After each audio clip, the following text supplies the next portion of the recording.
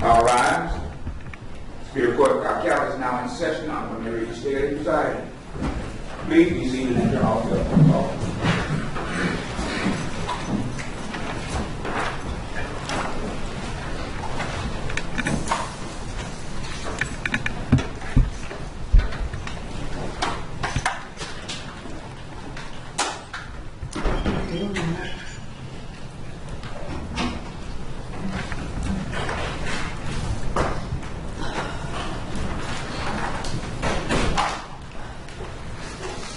Ryan, I don't go last week. Did everything go well?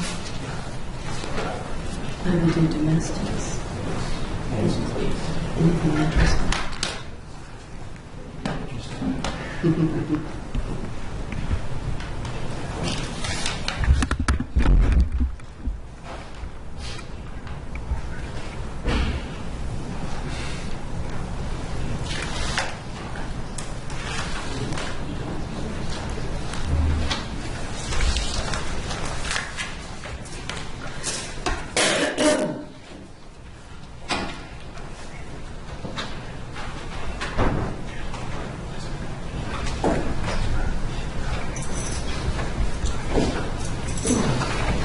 Good morning, everyone. I think we're ready to proceed in the matter of the state of Georgia versus Justin Ross Harris. We're down for motions. Before we get into the day's proceedings, we have Rule 22s, Channel 5, Channel 2, Channel 11,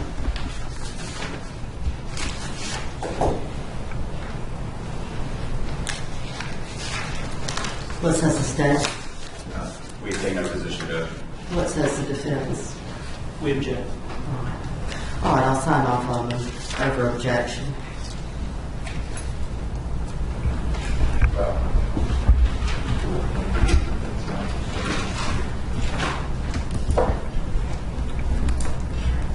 All right, let's proceed, please.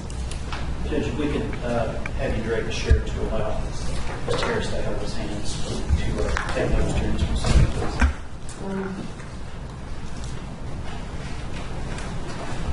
What did I do the last time? Okay. Allow him to have his hands to take those during the proceeding. Oh, well, consistency is the hobgoblin of small minds, but I'll do it.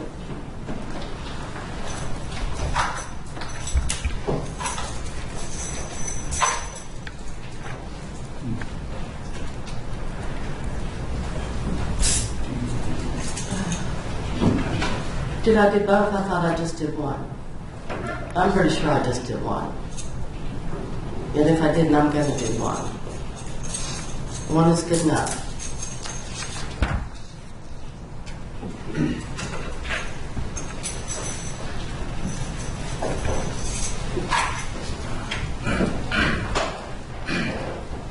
I don't mind. Are you ready, Mr. Cobb? Thank you, Judge. Yes, ma'am. Yes, sir. We are down for some motions today. The first matter that needs to be taken up is Defendant's Motion 17, and this is styled a motion to reserve all further motions in limine until after the jury is impaneled. I'm actually going to take a note here, Judge, just so that I don't have to hold my notes. And the good news is that Mr. Lumpkin was going to do these motions, but he was at River Dance last night, so he's tired. So I expect this to go much quicker than was expected. Are you dancing? Objection should be noted for the record, Judge. I'm happy to handle whatever the court would like to hear from me. I think if you were dancing, that's reason for objection. That's facts on evidence, Judge. No one said I was dancing. So. But I asked you. That's what I asked you. Were you dancing? I'm going to assert my Fifth Amendment privilege, Your Honor. I certainly would. Thank you. The motion is very short, Judge. It's just 2 or 3 pages, and I've really laid out in here what I need the court to consider, what we're asking for. As the court obviously is well aware, the case has attracted a lot of attention both locally and nationally. The defense in this case previously filed a motion to close the courtroom during evidentiary hearings prior to trial. We had a fairly lengthy hearing, and I went through at that time with the court all of the coverage, well, not all of the coverage, but certainly a sampling of the coverage both locally and nationally in print, internet, television, whatnot. That motion was denied. So since that time, we have been back in court a number of times, sometimes arguing motions, sometimes not. And each and everything that we have done in court has been extensively covered. The case has continued to attract local and national media attention. And as I've laid out paragraphs 3, 4, 5, 6, 7, just even the most mundane matters have garnered front page attention in the local papers. So I want to, just to perfect the record, I want to introduce 2 exhibits. Exhibit 1 is photocopies of news articles from the Merida Daily Journal and from the, I believe some from the Atlanta Journal as well, from September of 2015 through the end of the year. And Exhibit 2 would be corresponding Merida Daily Journal articles and Atlanta Journal articles from January and February of 2016. So that's Exhibits 1 and 2. I've shown these to the state. I would offer those just to perfect the record, Judge. We don't have any objection, Your Honor. And then,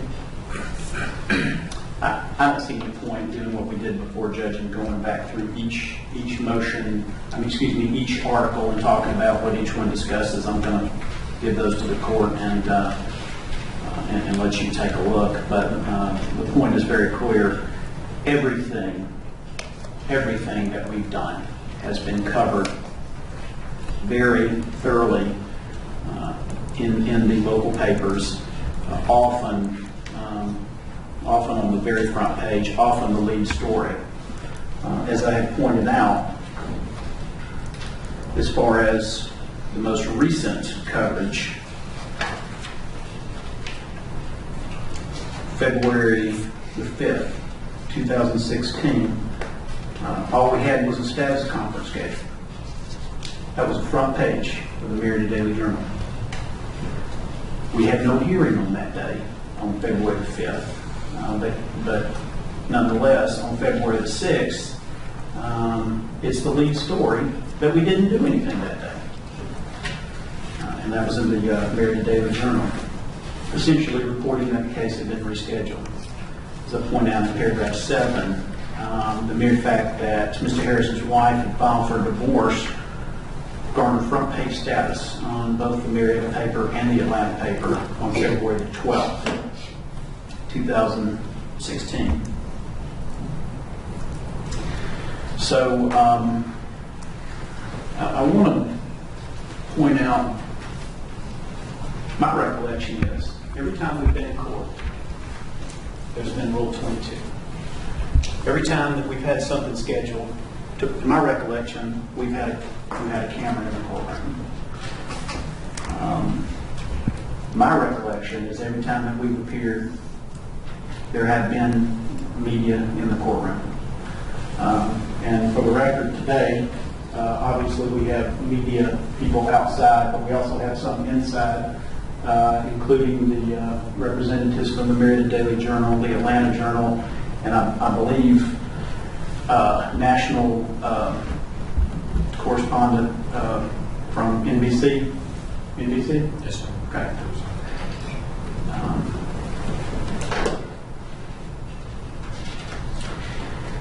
So, what we're asking the court to do is, now that we have heard the suppression motions, now that we have heard the constitutional issues, and all that's been covered, everything that we've done has been covered, and a lot of materials that, or a lot of information that we think should not have been disclosed prior to trial has been covered.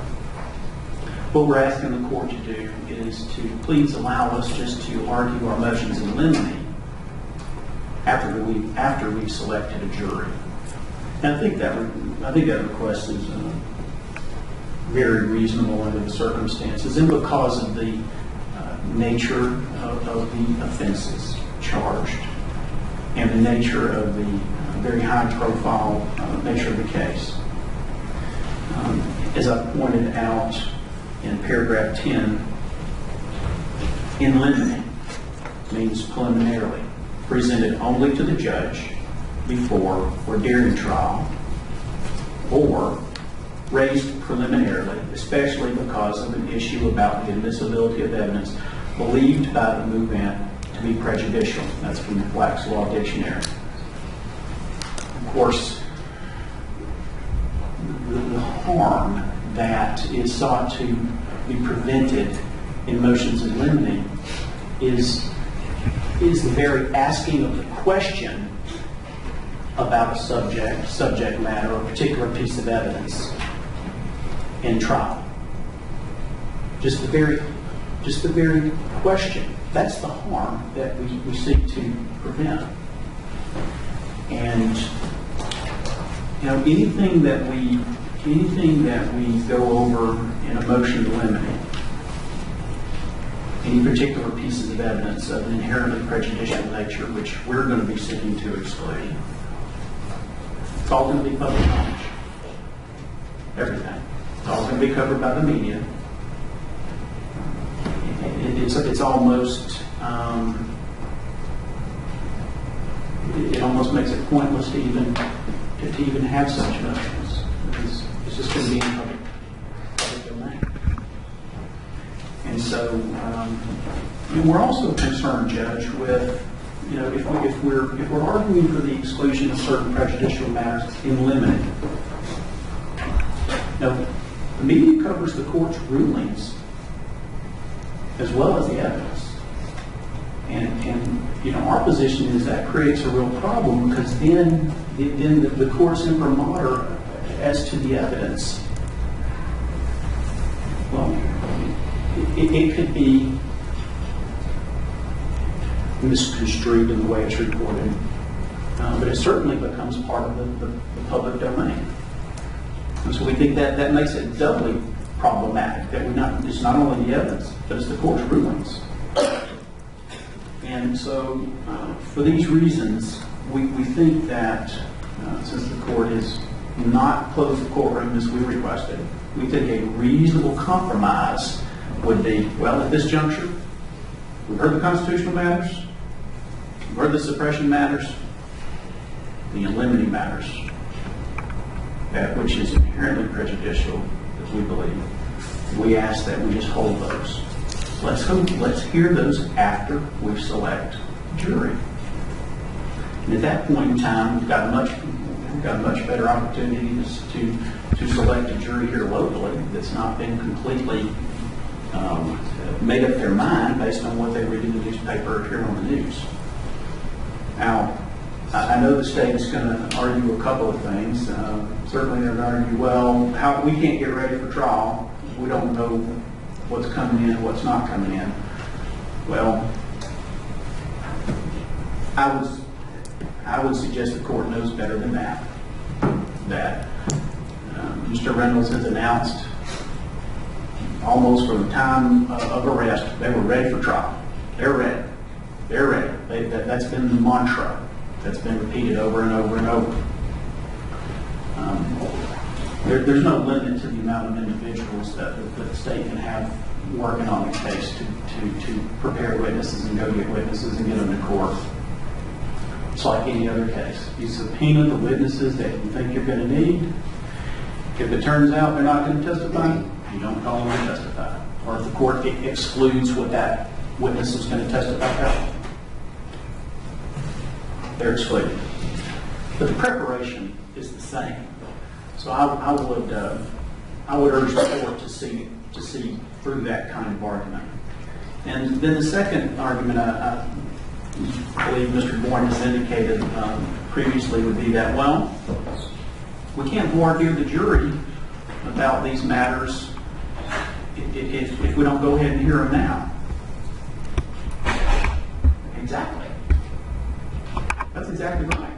Because it's not in the public domain.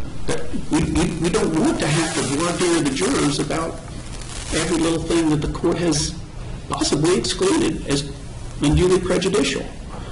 And so I think that argument really makes our point, Judge, that we're a long way down the road now to put things in the public eye that may jeopardize our ability to select a jury, may jeopardize Mr. Harris's ability to have a fair trial. So I would ask the court to please grant us this compromise and just allow us, let's hear these kinds of motions in limine after we've selected a jury.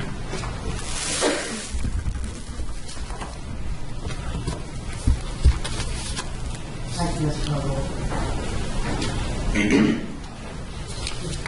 Thank you, Your Honor. Kind of picking up on Mr. Kilgore left off about the issue of compromise. The state would be more than willing to talk and possibly compromise about hearing some motions in limine after jury selection, things like that, depending on what the nature of the motion that is filed by the defense is. The problem is, I have no way of knowing what they're going to file. We haven't had a motion in limine filed until last Friday. That was in response to the state's other act notice, which we feel is something that needs to be heard before jury selection. There are three very smart, creative defense attorneys over there, and as far as what motions they end up filing, they are only bound by their creativity as to what issues they're going to raise and how they're going to raise them. For the state to sit here and concede and say, yes, let's hear it all after jury selection, and then we have these motions in limine that really have a substantive effect on this trial, depending on what Your Honor rules, that could put us in a very tough bind. I'll turn your attention to a recent case that happened in Fulton County. Supreme Court ruled a couple of weeks ago, Otis versus the state. It was a murder case. There were issues that came up after the jury had been selected and during an opening statement. Because of that, all the parties scrambled, a decision was made, and the case was continued, a mistrial was granted. The Supreme Court held that that person who had been charged with stabbing two people and killing one of them could not be retried because double jeopardy barred a retrial in that case because of something that came up after the jury was selected and jeopardy attached. And I think if we go down that road regarding things that are as important to the case as to what witnesses are going to be allowed and what type of evidence is going to be allowed, I think we're setting ourselves up for a dangerous proposition. So to start with, regarding the taint to the jury pool, this motion's date is scheduled. We're almost 7 weeks out from trial. There will be a 7-week delay between any rulings by Your Honor on motions heard today and the time we actually select a jury. If, let's say, we have a jury, we select them, then we argue motions before they actually come in for opening statements. We do that. And let's say we have an issue, jurors sometimes do, disregard Your Honor's charge, not to watch the media, not to do this, not to do that, and then we have jurors who actually see the media saturation of your rulings after they're already sworn. We have a big problem at that point, Judge. So I think delaying this would practically and legally speaking, at least for the motions that have been filed thus far, would be a dangerous thing. So I would ask that we go ahead and hear the motions that have been filed. I think that this will help also. I know Mr. Kilgore brought up the fact that, I guess the state, we have endless resources. I think Mr. Kilgore works in the DA's office and he knows this isn't the FBI, the U.S. Attorney's office. We do have some resources, but it does take a lot of preparation and a lot of work to get people in from out of state, from around the state, especially in a case like this. So it would be practical for both sides, going into opening statements, going into jury selection even, knowing what's going to be coming before the jury and what questions to ask. The new evidence code actually sets out and encourages that matters be dealt with pre-trial, that rulings be had on the admissibility of evidence to make things go more smoothly and to give the opportunity for the parties to make their arguments before they're in a state where jeopardy has attached. I think that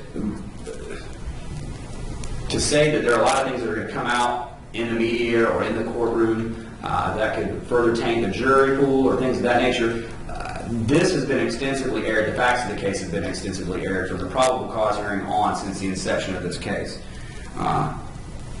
So I don't think that that is going to have a great deal of prejudice ruling on many of these same issues that we would have to argue anyway.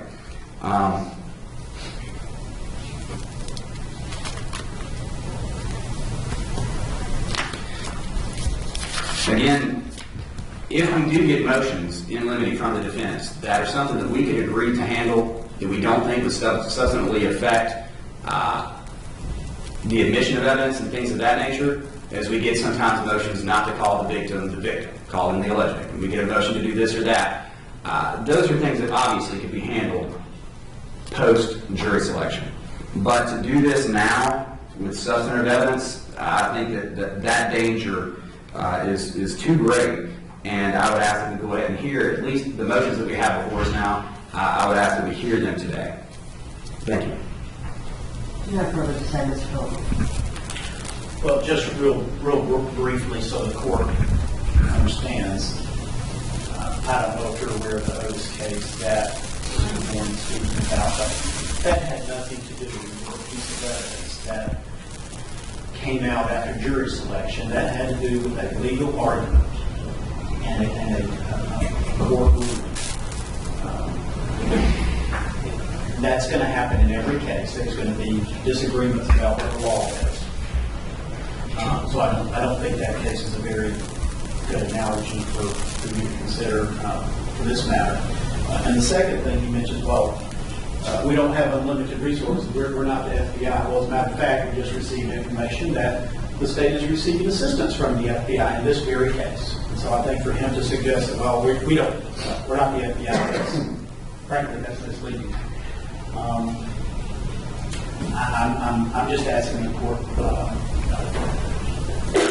it's not going to take us a week to go through some motions in limine once we've selected a jury, but it certainly might substantially shorten the time it takes for us to get a jury if we just simply wait and hold those motions until after a jury is selected. Frankly, I see absolutely no reason why the court would not just hold these motions until we have a jury.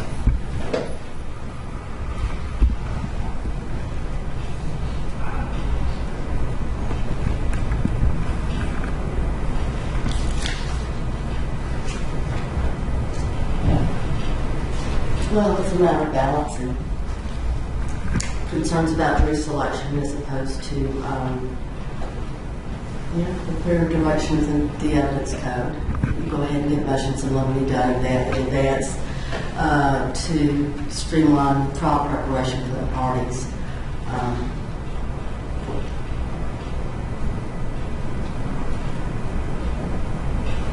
I don't see today's hearing impacting jury selection, given all of the coverage that's already gone ahead. I just don't see that. So we'll go ahead and have our hearings. So I deny your motion, Mr. Kilgore.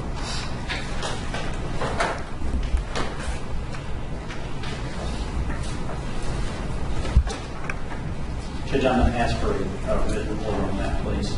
Yes, if you'll submit one. I ask that the state submit it since you ruled against us. I don't mind doing that. Thank you. But you might be happier with your language if you do it yourself.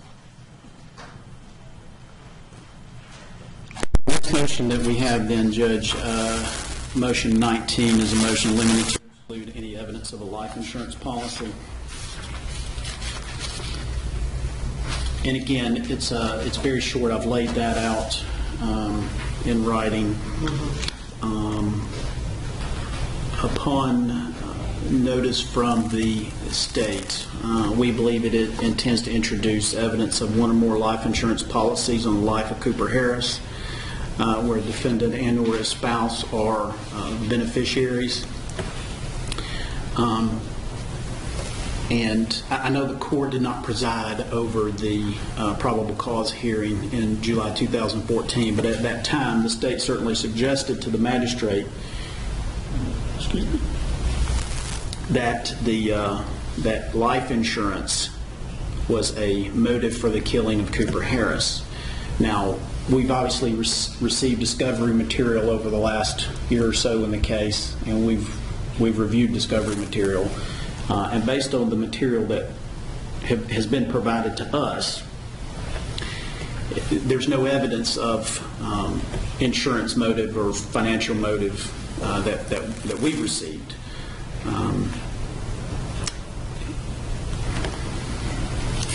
In paragraph 4, Judge, I sort of lay out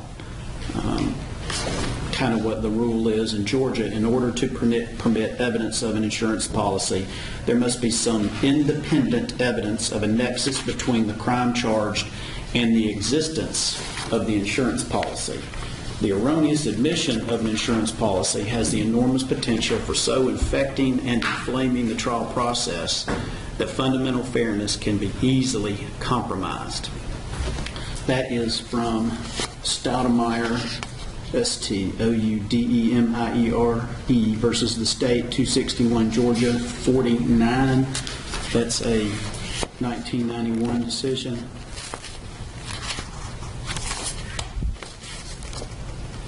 I do have copies of that for the state, for the court.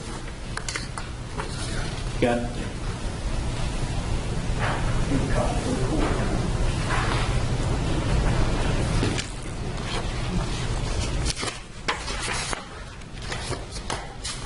The discovery material that we received, Judge,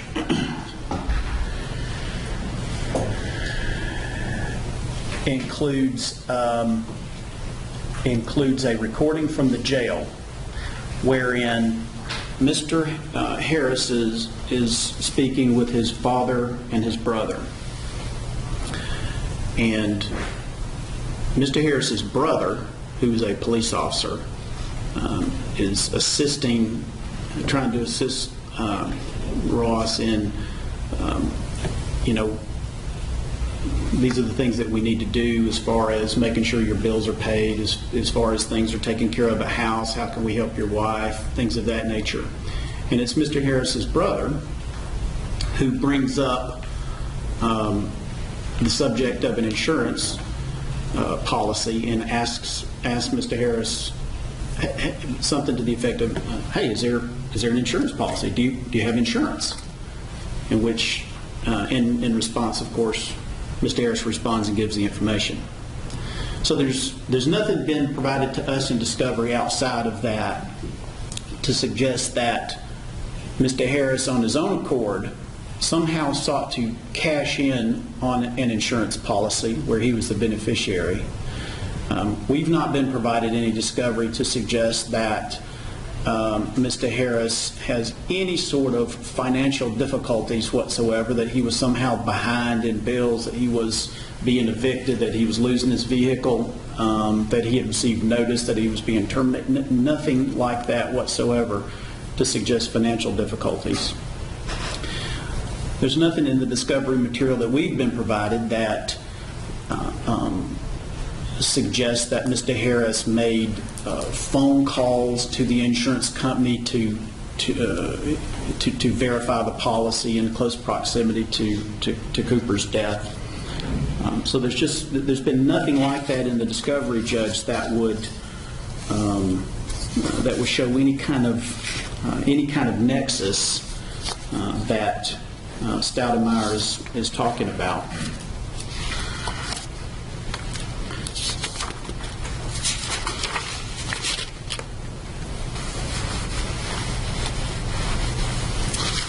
Got a case that I want to share with the court just for a matter of comparison. This is Bridges versus the State, 286 Georgia 535. It's a 2010 decision of the Georgia Supreme Court. I could direct the court to Division 4. Same sort of issue here. Of course, quoting Stoudemire, the court realizes there must be some independent evidence of a nexus between the crime charged and the existence of an insurance policy. Well, in that particular case, apparently, Bridges asked his wife's employer about insurance proceeds on the day the murder was discovered. He made it clear to others that he wanted and needed the insurance money. And he explained to fellow inmates that as a result of his commission of the murder, he would be receiving a large sum in insurance proceeds. So I give you Bridges, Judge, just so you can see kind of what the court looks at as to information that would be sufficient to warrant the inclusion of this kind of evidence. In the discovery we've received, Judge, we just don't have it. So I would ask that you would direct the state not to ask any questions or place in evidence anything regarding any life insurance policy. Your Honor, actually, we'll ask to hold off and argue that in total. I believe his next motion also goes to the 404B notice we filed. So I would just ask to be able to argue our 404B notice in response to that all at once. Do you have a problem with that? Frankly, Judge, they're separate motions. I'd rather hear what he's got to say on this particular motion now. Okay.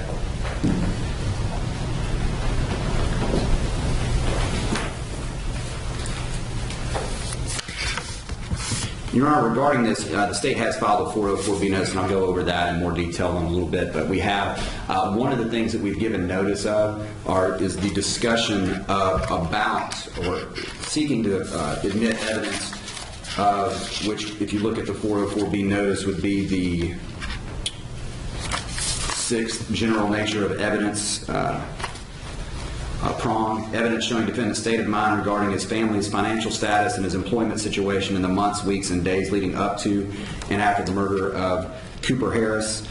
Included in that, we did cite one of the things that we would be wanting to show would be the existence of life insurance. But first of all, I know that the Stoudemire case, just to point out, Your Honor, if you've read that one, that basically was the party stipulated to a life insurance policy. It was admitted, and 0 questions or issues were asked during the trial, and no nexus whatsoever from the party to the policy was brought up. And the Supreme Court in that case did find that the trial should be reversed based on that. The nexus, in this case, Judge, there are several things that go into the financial aspect of this. In the statement from the defendant's wife, she talked about how he had taken over the finances approximately 6 months beforehand. We have text where she's wanting to talk about budget issues. The defendant himself says they'd gotten some balances that had gone up, but they were working on them. Just various things like that, which in and of themselves maybe aren't a big deal, but when you tie it all together, it shows his state of mind as you approach the day of Cooper's death. In addition to that, regarding the defendant's employment, which ties into this same general nature of evidence that we're seeking to admit, the defendant, through discussions with online, with his wife, things of that nature, talked about being unhappy at his job at that time. He actually had applied for a job and interviewed for another job back about a month before the incident, and was very upset when he did not get that job. I'm just saying that this ties into this entire prong of the financial status and employment leading up in the months, weeks, and days leading up to this. Your Honor, I'll turn your attention to a couple of cases that talk about nexus in addition to the one that the defense talked about. Bagwell versus the state, which is 270 Georgia 175. That's a 1998 Supreme Court case. There was a nexus found in that case where the defendant had talked after the murder about knowing about policies, and they noted that in fact the defendant in that case took this policy out, and there was a lack of emotion at the time of the crime and immediately after the victim in that case was found deceased. Also, Slackman versus the state, which is 280 Georgia 837, it's a 2006 Supreme Court case, again citing that they knew of the existence The defendant knew the existence of the life insurance policy because he had in fact procured it. He talked about it immediately after. In this case, there was a life insurance policy on Cooper, an initial one for about $2,000. Then in 2012, I believe it was November of 2012, Mr. Harris chose to up that to an additional $25,000 in life insurance on the victim in this case. Now, admittedly, this is not the main motive of this case, as you've heard through our other motions and things like that, but we believe that this helps complete the story, and it's relevant that the defendant knew he had a policy on his son at this time, and it was one of the number of reasons that would have led to and eased his attempt to escape from the family dynamic. I will say, Your Honor, that this is something that, if Your Honor wants, what we may agree to do, depending on the ruling as well, we would not mention this in opening statements or even go into it whatsoever, and see if we actually establish the nexus at that point, and would bring it up to Your Honor outside the presence of the jury to get a ruling at that point to see, just to be careful as to whether we actually have made that nexus. But I believe based on what we actually do have a nexus to admit this. While not the main motive in the case, it is a factor when you look at all the pieces of the puzzle in this case. Response. Nothing that Mr. Bourne said about it. Nothing that he has just told the court suggested a direct nexus. And he argued almost apologetically that, well, that's not our main motive. Well, there's no evidence that it's motive at all. You heard nothing about actual financial difficulties. You heard nothing about the fact that they were about to lose their apartment, about to lose their car, behind on any particular bill. Didn't hear anything about that. Didn't hear anything about how he had called and checked up on his insurance policies. Nothing. There is no nexus. And that's why this one, quite frankly, is a pretty easy one for the court. We're going to ask you to exclude that. Well,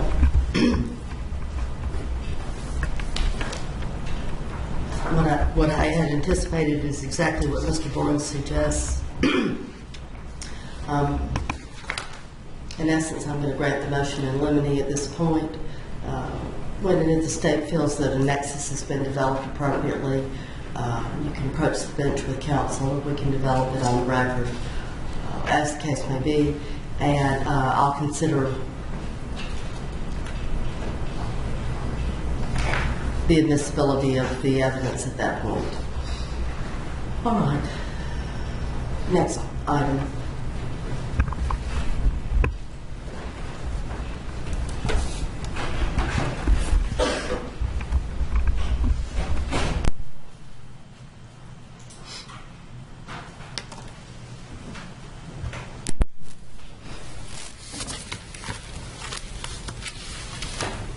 Motion 18, Judge. I'm sorry, did you say 18? Yes, ma'am. Thank you. In motion 18, this is our motion in limine to exclude bad character evidence. This is our motion, I guess, in counterpart to the state's filing of a notice of intent to present other acts evidence under 24-4-404B. And what we're asking the court to do is exclude bad character evidence.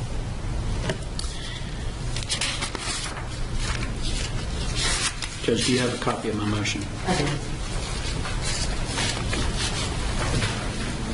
Got a list in paragraph 7. 7. Paragraph 7. I'm looking.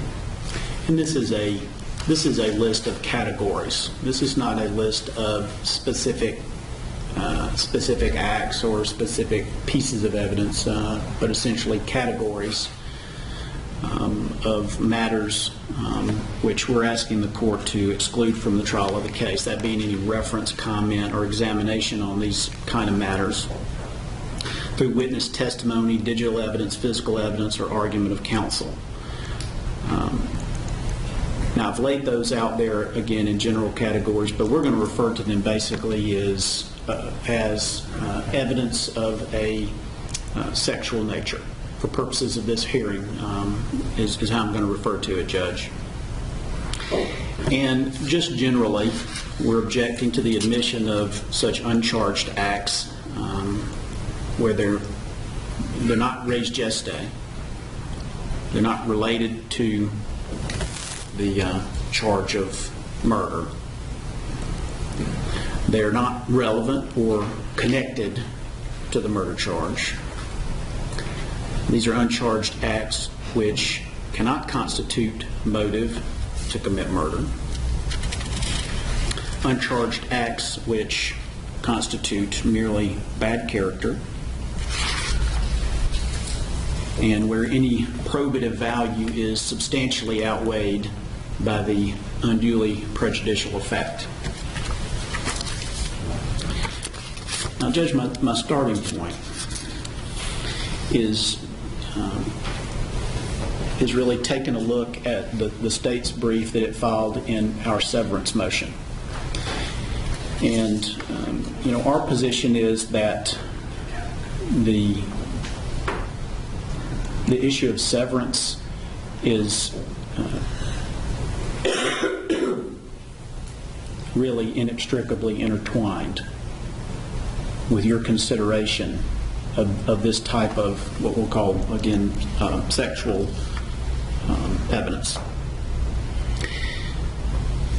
And of course, the state argued in that brief, as I expect them to do today, that what this is really is motive. All of these sexual materials that I've got laid out in paragraph 7, it's all about motive. And so I want to address that first.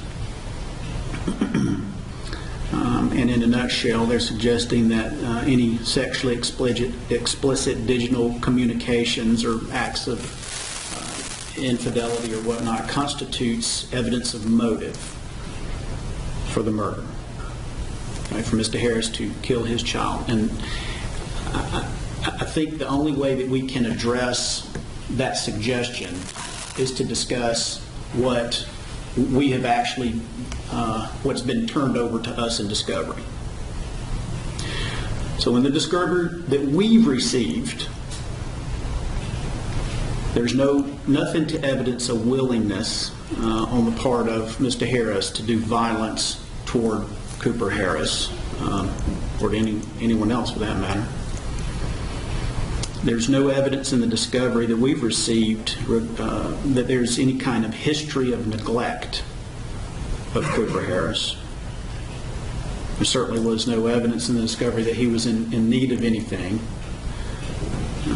In fact, what's been turned over to us, Judge, is that the evidence demonstrates, or the discovery demonstrates, that Moss Harris loved and cared for his son. There's been nothing turned over to us in discovery that demonstrates a history of indifference toward Cooper Harris. In fact, the state's discovery demonstrates that Ross shared in the parenting responsibilities, really in every possible respect. Took him on vacation, took him to the beach, took him to Braves games, events. Ross participated in daycare.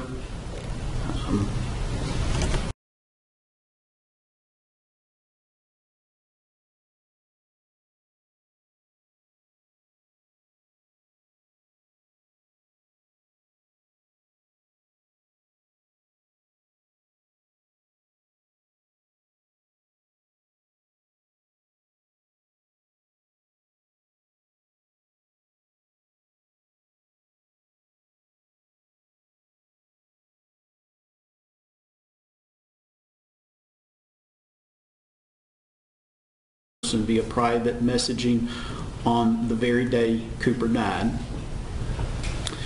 And some of this messaging was of a sexual nature, and it would be part of the evidence we received that there was a single prior liaison, but there's no suggestion in any of the communication with this individual that Ross is looking to live a life without his family by getting rid of his wife or by killing his child. There's no suggestion in the communication with this individual that there's any animus toward his son. To the contrary, when looking at the communications with this person less than 2 months before Cooper's death, Ross was communicating with this person about taking Cooper to the Braves game. Actually sent her a photograph of Cooper at again. I submit to the court that if the defense were seeking to put this evidence in, it rebuts the state's theory of motive, and it shows the nature of the relationship between the parties, father and son, that it was a very good relationship. In the discovery, we received information about communications with a person identified as X-Jackiex Lynx, X-J-A-C-K-I-E-X-L-Y-N-N-X. And according to the discovery, Ross communicated with this person via a private messaging app, and some of the messaging was of a sexual nature, and some of the discovery received indicates a possible single prior liaison. But there's no suggestion in any of the communication with this individual either that Ross is looking to live a life without his family or looking to somehow get rid of his wife by killing his son or any fashion, anyway. There's no suggestion in the communication with this person of any animus toward his son. To the contrary, 3 weeks before Cooper's death, Ross communicated with this person about his son and characterized Cooper as perfect. 2 months before Cooper's death, Ross communicated with this person by describing his relationship with his wife as great and characterized his son, Cooper, as the best ever. He's the best. Now again, if it's the defense seeking to admit this kind of extrinsic or other acts, it obviously shows the nature of the relationship between father and son as being very good, and the farthest thing in the world from this suggestive intent to kill and this motive to do away with his son.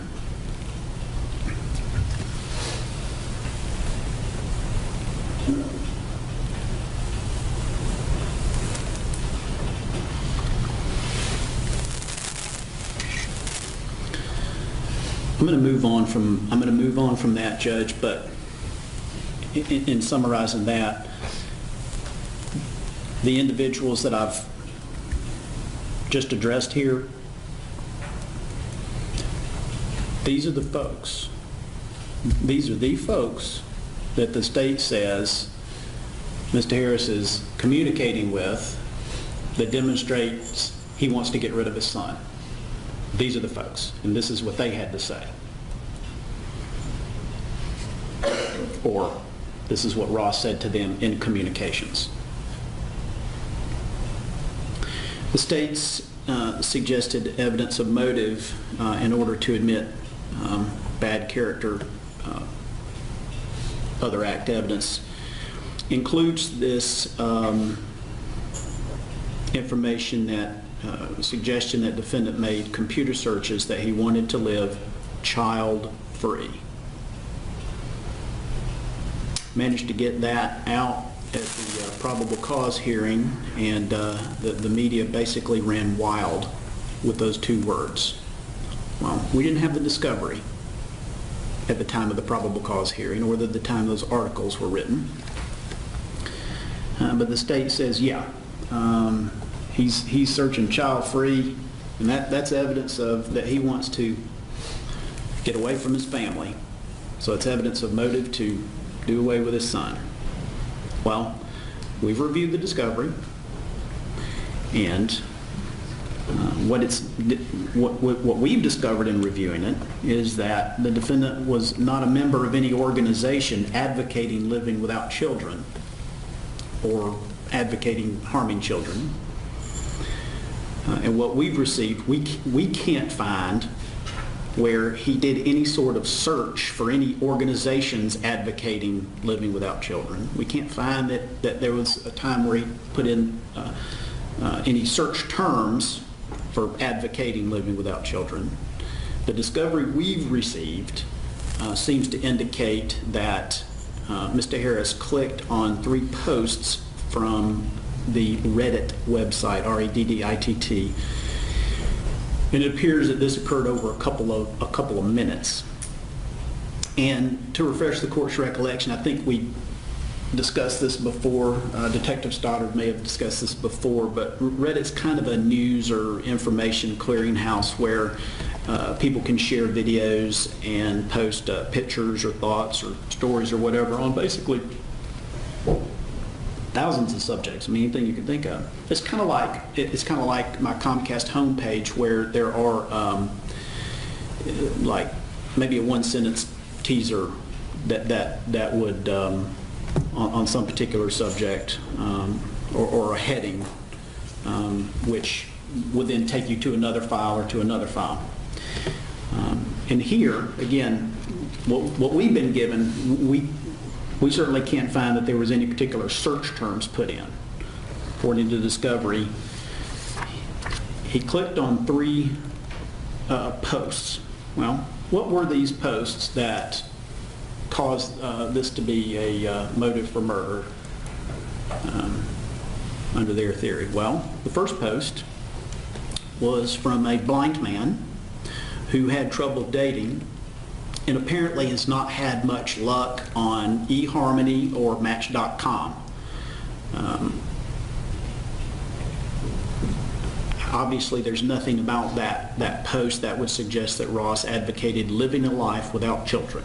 There's nothing about that post to suggest that Ross was motivated to do away with his family or to do away with his child.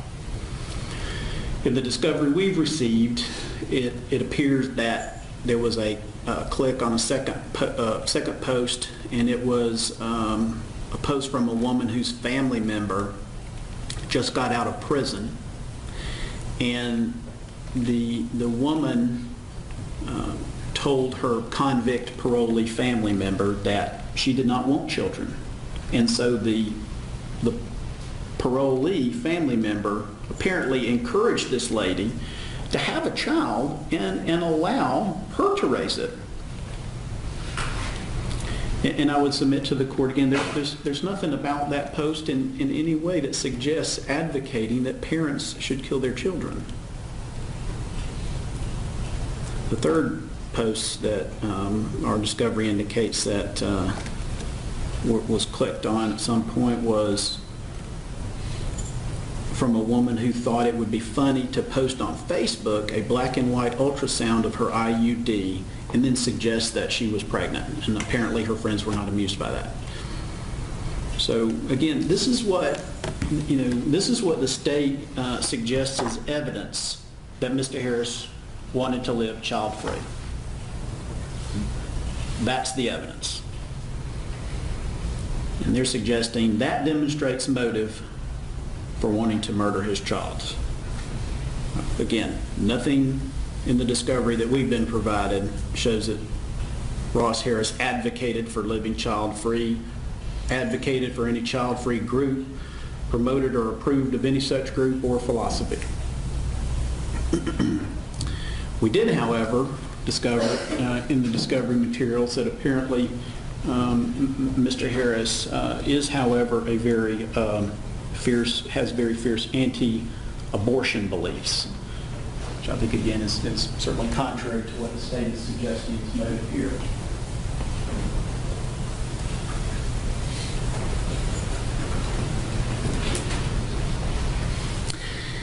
So I want to circle back, Judge, if I can now, to the state's brief at the severance motion, and I think that's really as good a starting point as any to kind of go through what the state's how it is they're suggesting to the court that this is,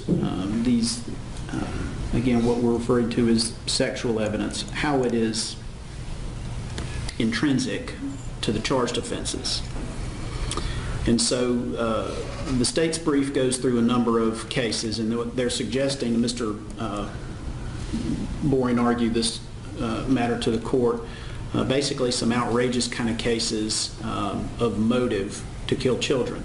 Well, we took a look at these cases, and I would suggest to the court that they're not in any way analogous to our case, and so I'm going to go through these, Judge, just sort of one by one. It's going to take a few minutes. The state relies on Connecticut versus West, WEST 274, Connecticut 605. It's a 2005 case. There, the defendant was charged with murder of her boyfriend's children. There was evidence that the defendant's boyfriend made clear that he would not move away with her because his children were too important. So the defendant became resentful of the children and of her boyfriend's ex-wife. She was upset about child support her boyfriend had to pay to the children, and she grew to hate the ex-wife. And the evidence was that the defendant began to plan on ways to harm the ex-wife. In other words, there was an enormous amount of evidence of actual ill will toward the defendant and the wife and children, the ex-wife and children. In an attempt to vandalize the ex-wife's home. The children were there. They were killed. Well, in this case, there's nothing in the discovery that we've been provided demonstrating any sort of ill will or hatred or malicious intent toward Cooper Harris. In fact, this case was really the complete opposite of the dynamic between the parties. I mean, West is about a defendant who made it real clear there was substantial dislike and ill will toward the ex-wife and children. Here, the discovery we've received, Judge, completely opposite of that.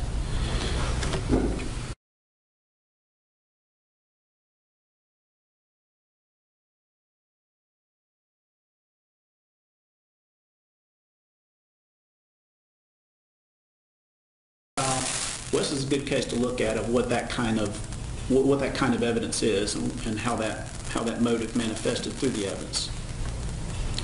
The state relied on State versus Webb, 70 Ohio 3rd, 325, 1994.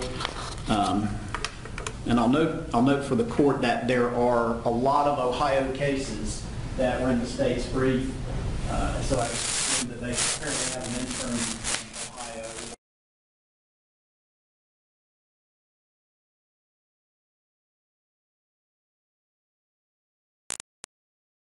Versus Webb, the defendant was charged with murder of one son and attempted murder of the rest of the family, and the motive in that case was financial. And there was evidence that the defendant had been stealing money from his two oldest children, their inheritance. Now, the reason why I want to bring this case up is because of the way the state, what they suggested in their brief. If you'll take a look at their brief, do you know what page that's on, Carlos? Is it 12? Wherever in their brief, Judge, what the state suggests is that in this case, the extramarital affair that came into evidence was motive. And I suggest to the court that it's very misleading, because what that opinion actually indicates is that the defendant's relationship with another woman was motive to kill his wife, who was also a victim of attempted murder, not motive to kill the deceased child, as if you read the state's brief, that's clearly what they're suggesting. That's not the case. That's not what Webb stands for. In fact, Webb stands for exactly what we've said and continue to say, which is this. All this, any and all evidence of infidelity or of a sexual nature could be relevant could be evidence of motive if the defendant was charged with murdering his wife. That's not the case. That's not the case here, and that's why reliance on that type of case is not really going to be helpful to the court in making any decisions here. The state relies on State versus Todd, 2015 Ohio 2682, 2015 case. There, the defendant was charged with murder of her baby daughter by blunt force trauma. The state's theory was that the woman killed her child to obtain an amount of personal freedom. But in that case, there was evidence that the defendant paid little attention to that child. And she'd send the child away so she could go party. There was evidence that she was apparently hooking up with some man the day after the child's funeral. Expressed no grief in her child's death. In the discovery we've received, there's no suggestion that Ross Harris paid little attention to Cooper. In fact, it's just the exact opposite. He spent lots of quality time with Cooper. The discovery demonstrates a very loving parent-child relationship. And in the discovery we've received, there is certainly evidence of intense grieving over the death of his son. The discovery includes a recording of Ross Harris sobbing uncontrollably and calling out to God as his wife tries to console him. So I don't think that the state's reliance on that case is very instructive either. The state relies on State versus Auersweld, A-U-E-R-S-W-E-L-D, 2013 Ohio Lexus 653, a 2013 case. There, the defendant was charged with murdering his wife. The state's theory of motive was that he wanted to live a bachelor lifestyle and be with other women. In that case, there was evidence of a history of domestic violence. The victim had an ongoing fear of her husband, evidence of ongoing abuse. He met women online after her death, messaging with women before death, emails demonstrating he was contemplating divorce. And all of this evidence is, of course, Judge, would be absolutely relevant as other acts type evidence and motive evidence in a spousal murder, which is, again, we don't have that here. And so Auersweld stands for exactly what we've said, is that infidelity and evidence of sexual nature as outlined in paragraph 7, as well as prior difficulties with your spouse, could be relevant, and it could be motive if the defendant was charged with murdering his spouse. That's not the case here. All right, Judge, I'm going to sort of change directions here a little bit and focus on some other cases in the state's brief. They are, the state is suggesting that this bad character evidence, as I've outlined in paragraph 7, is admissible as intrinsic evidence. Intrinsic, I-N-T-R-I-N-S-I-C. What does that mean? What is intrinsic? How or why is evidence admissible as intrinsic? The state's appropriately laid out the black letter law there in their brief, United States versus Troya and United States versus Edward, E-D-O-U-A-R-D. What we deem intrinsic evidence is admissible if it is 1, an uncharged offense which arose out of the same transaction or series of transactions as the charged offense, 2, necessary to complete the story of the crime, 3, inextricably intertwined with the evidence regarding the charged offense. Evidence not part of the crime charge but pertaining to the chain of events explaining the context, motive, and setup of the crime is properly admitted if linked in time and circumstances with the charged crime or forms an integral and natural part of an account of the crime or is necessary to complete the story of the crime for the jury. Evidence is inextricably intertwined if it is an integral and natural part of the witness's accounts and of the circumstances surrounding the offenses for which the defendant is indicted. So, review of the cases that the state has submitted in its brief when we argue the severance. Okay, these are the cases that the state is saying warrant admission of these bad character evidence as intrinsic. And again, Judge, there's really no other way for me to go through the cases except to go through the cases. And I think it's worthy of our time to do that because these are the cases that the state's relying on. And we That's it, of course. That's okay if you want to keep on convincing me when I've already made my mind up. Yeah, let's see going through each other. Is the court indicating that you've already made up your mind on this motion? No. I didn't think that's... No. I said I've already made my mind up that you can go through each of them. Yes, ma'am. And you're welcome And I to do appreciate so, that. You've given and us I 2 will days listen. here, and I'm quite confident we're not going to use all 2 days. I'm not concerned. Unless Mr. Lumpkin takes over, then it's a distinct possibility. All right, but I am going to go through them, and I do think it's instructive because, again, these are the cases that the state is relying on to say, hey, this is intrinsic evidence. This is res gestae. This is motive. Well, we looked at the cases, and they're just not instructive. U.S. versus Ford, 784 F. 3rd, 1386. This is a 11th Circuit case, 2015.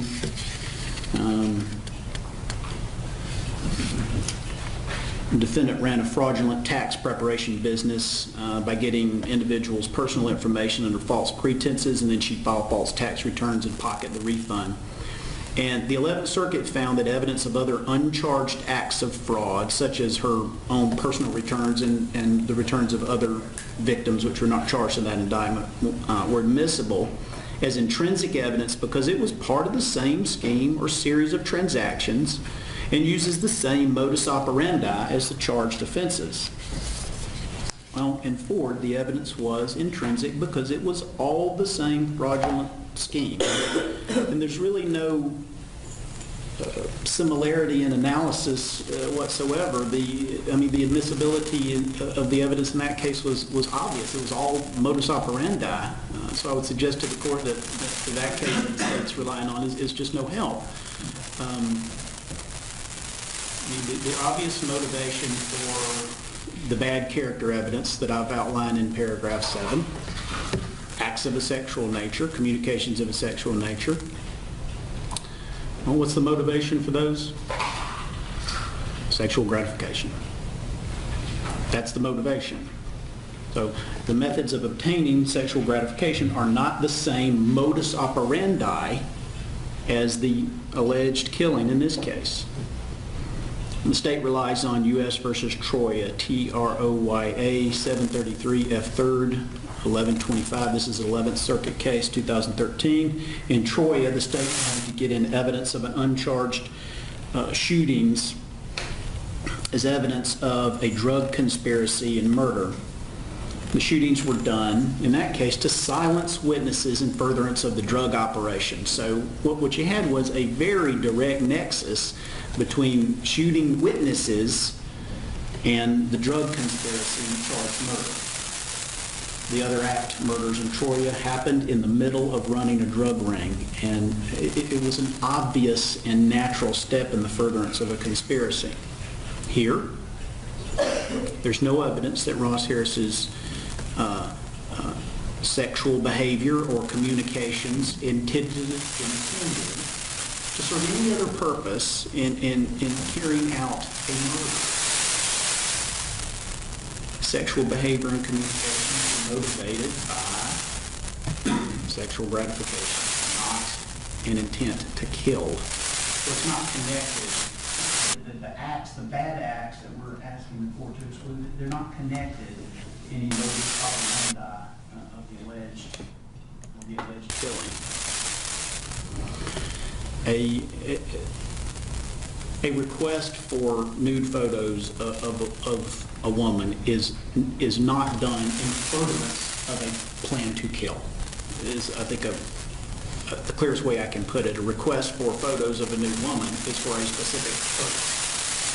That's to get photos of a nude woman. And just as an example, sort of a way to look at it, let's say the state had evidence that Ross was with a prostitute in 2013, let's say a year before Cooper Harris's death.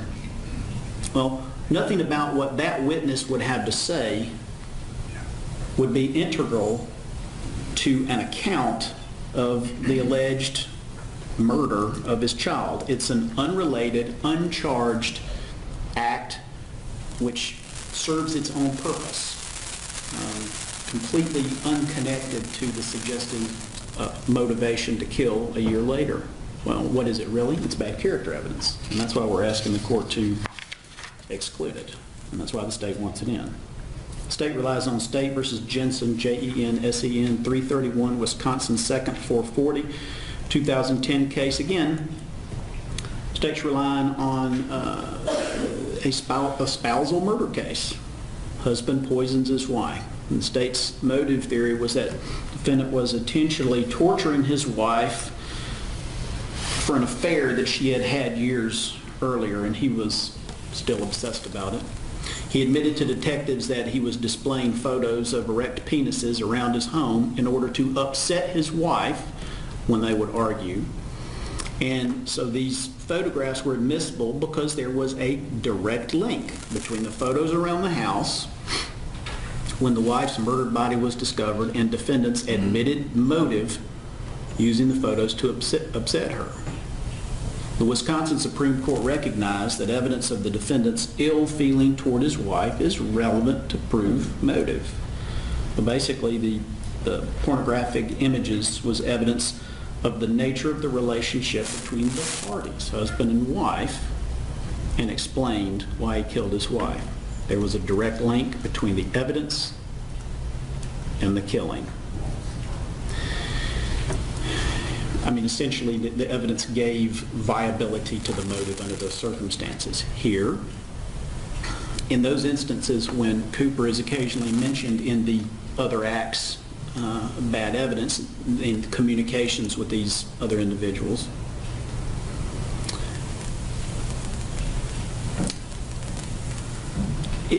those communications all cut squarely against the state's suggested motive. Because it's all good.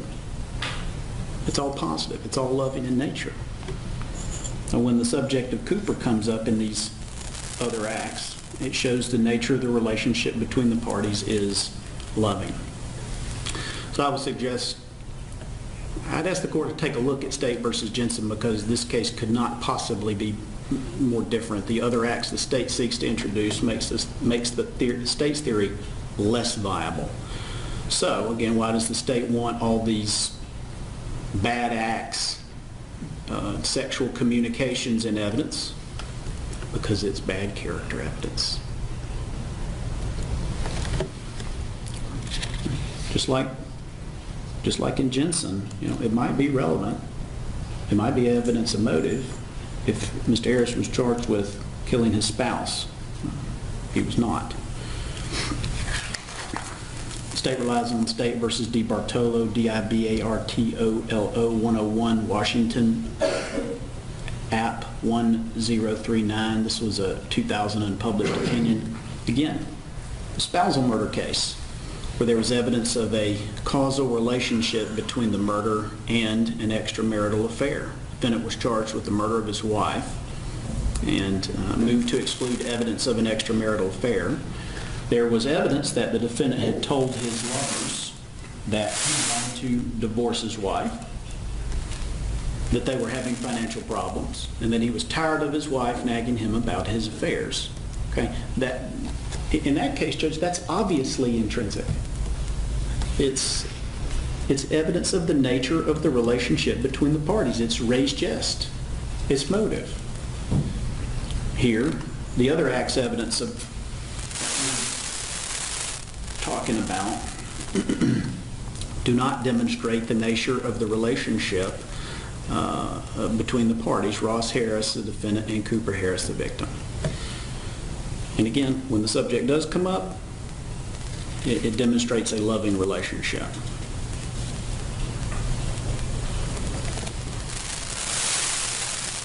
The state relies on U.S. versus Campbell, Campbell, 764 F. 3rd 880. This is an 8th Circuit decision in 2014. Defendant there is charged with sex trafficking by force, fraud, and coercion in child sex trafficking. The defense moved to exclude evidence of prior assaults of the adult victim named in the indictment spanning the 7-month relationship. Evidence was obviously admitted in that case because it was part of the raised gist. It was intrinsic evidence because those assaults were intrinsic to the exercise of coercion of that victim. I mean, frankly, I don't see how this case is instructive that other acts is raised gist in this case. In Campbell, it was obviously intrinsic because it's the same victim. I mean, here, Cooper Harris is not a party to the other acts which the state seeks to introduce. So I just don't think that case doesn't tell us anything. The state relies on Brown versus the state, 270 Georgia 601, 1999 case. Defendant murdered his daughter's stepfather because he believed that the victim was molesting his daughter. His motive for the killing was that the victim molested his daughter. The state moved to exclude evidence of motive, which frankly seems obviously intrinsic to the alleged offense, but the court excluded that motive evidence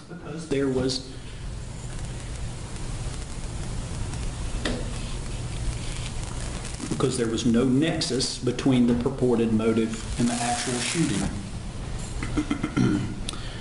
In other words, the child wasn't being molested at the time of the shooting. She wasn't even there at the time of the shooting, so there wasn't any nexus. And I remember this case from 1999, and there was somebody wrote a dissent. It may have been Hunstein. I think it's an interesting case. What I want the court to keep in mind is just because a party says it's their theory of motive, it doesn't mean that evidence that it suggests supports the motive is admissible.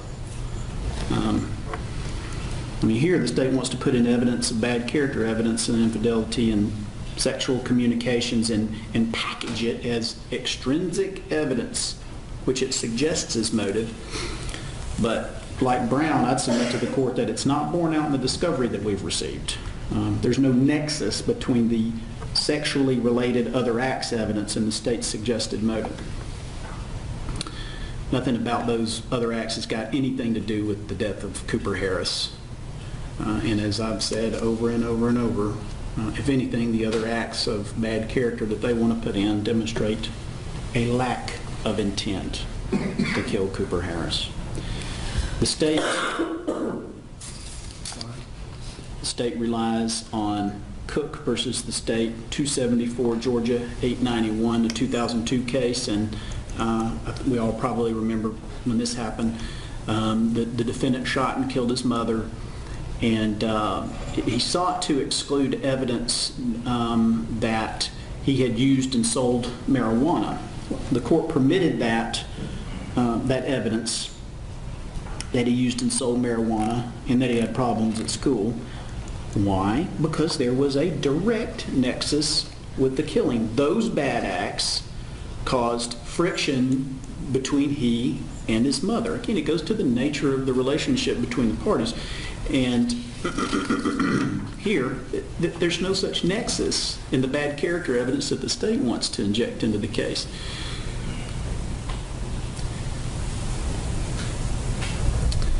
Mr. Harris's sexual activity and communications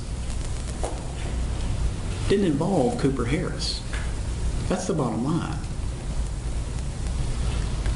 State relies on State versus Dorsey, 279 Georgia 534. That's a 2005 decision. And obviously, we all remember this case as well. This was a murder and RICO case where the state presented two theories, two motives, that the victim, the newly elected Derwin Brown, was killed to prevent the former sheriff, Dorsey, from being investigated and exposed for corruption, and that Brown was killed to allow Dorsey to regain his position as the sheriff. And of course, the motive was supported by the evidence. In that case, that the state's relying on is an obvious classic motive.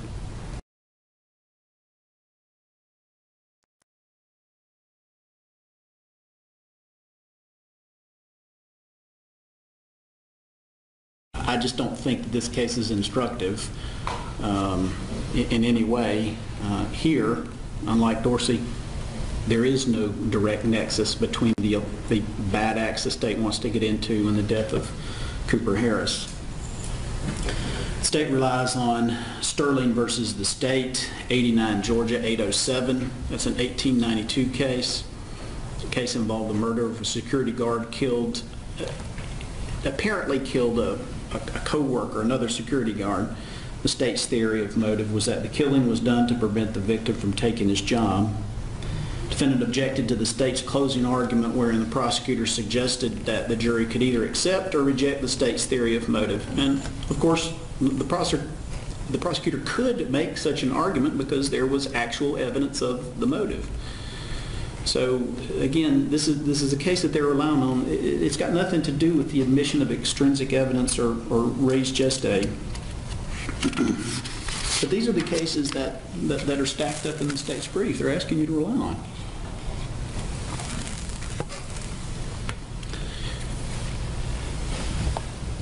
Judge, just to give you an idea, I've got a little bit way to go, and I'm good to push right through. But I knew that you had a little cold or something, so if you wanted to break, I'm okay with that.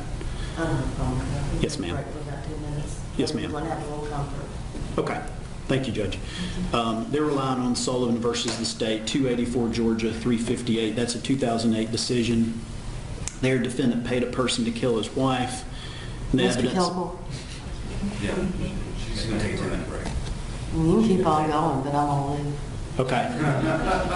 But since you offered, I apparently was so excited for you to hear the next section of my argument, Judge, but this is a good stopping point. Thank you, let's Judge. take a break for 2 minutes. Yes, ma'am.